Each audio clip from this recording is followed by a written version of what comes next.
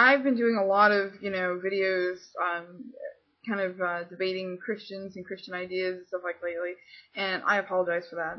I don't like to focus too much on one subject. I like to kind of expand and do a lot of education stuff. So, because I am forging a new path for myself, one that's different, at least slightly different from the path that I held for the last 10 years, I've been finding kind of difficulty balancing learning myself along with, teaching what I know to others about witchcraft and so forth and so on.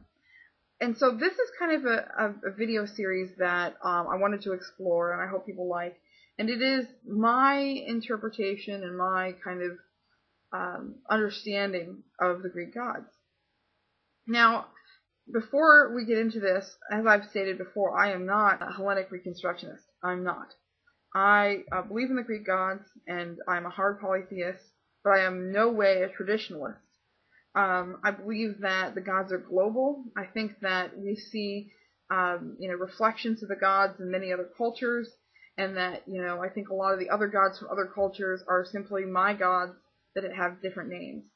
And I think that makes that a lot of sense to me. I definitely wouldn't suggest that everybody else believes the same way that I do. And I apologize if I offend those people who are Reconstructionists or believe that there is one way to worship the Greek gods. I simply don't believe that.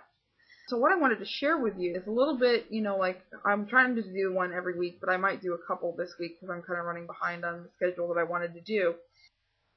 I wanted to discuss like a Greek god a week with you and how it is that I worship that Greek god and how I see that Greek god and how I interpret that Greek god's, meaning to me.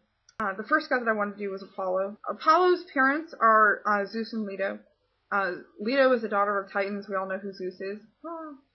And then basically Zeus's wife Hera found out that Leto was pregnant, did not really like that too much, tried to stop Leto from giving birth in several different ways, including imprisoning the goddess of childbirth. Leto escaped to an island, was able to give birth, and gave birth to Apollo and his twin sister Artemis. Apollo has several siblings. As we know, any kids of Zeus would be at least half siblings of his, but he has a full sister, Artemis, as well.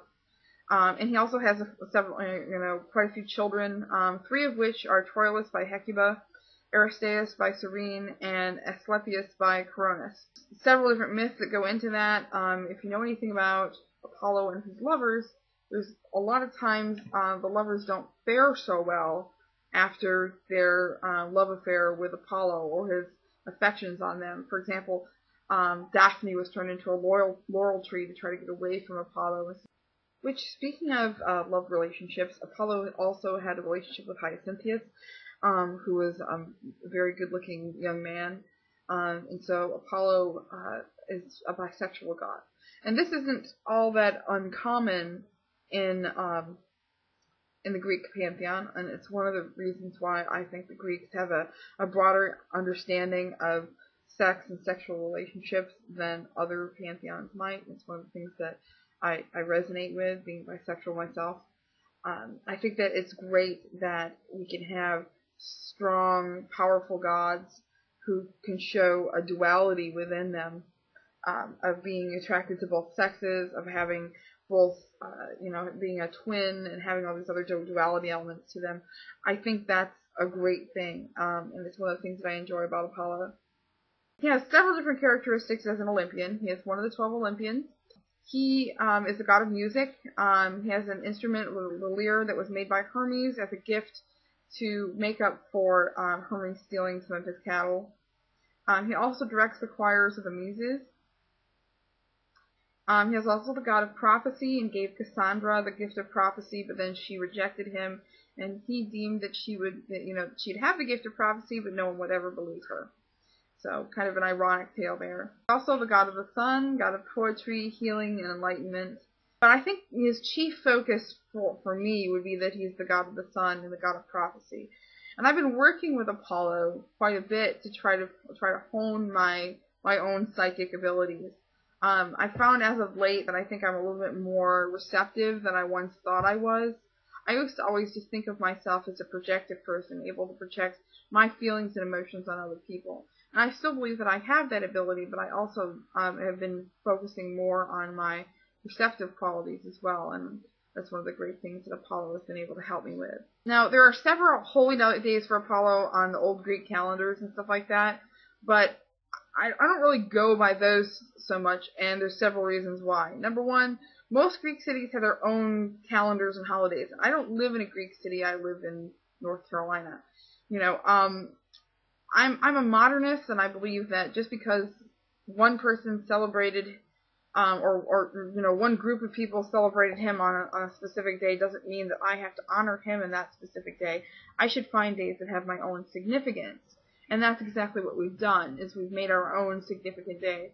Now, of course, Sunday is the day of the sun, and we give significance to that day to Apollo, and give thanks, do prayers for him, and things like that. Also, the solstices, winter solstice being kind of like a rebirth. And I understand that there's no real myth that ties Apollo to that. But once again, I don't believe that the myths all have to be 100% true to believe that the gods are true. I'm not a fundamentalist by any means, from that. Not saying that anybody who believes that the myths are 100% true is wrong. It's just not my take on things. I also, we celebrate the summer solstice for him too as his pinnacle time where he's the strongest and then starts to rest for the rest of the year.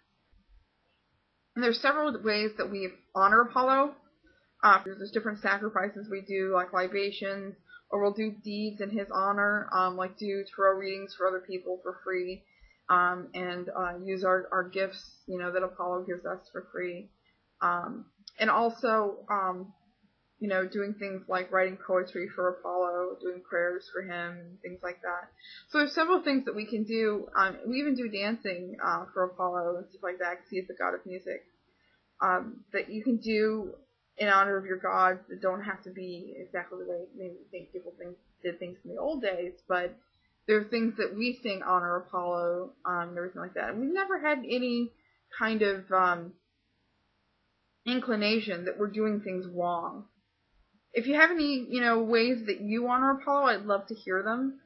I'd like to hear your thoughts on Apollo. By all means, I don't think I know everything about him, but I have had some experiences, and he has helped me quite a bit and protected us. Apollo's name means to drive away, and I personally believe that invoking him in his name will help you clear your house of spirits or negative energies that you don't want. He's helped us with that in the past as well. So anyway, that's my video. Please share your thoughts, and blessed be.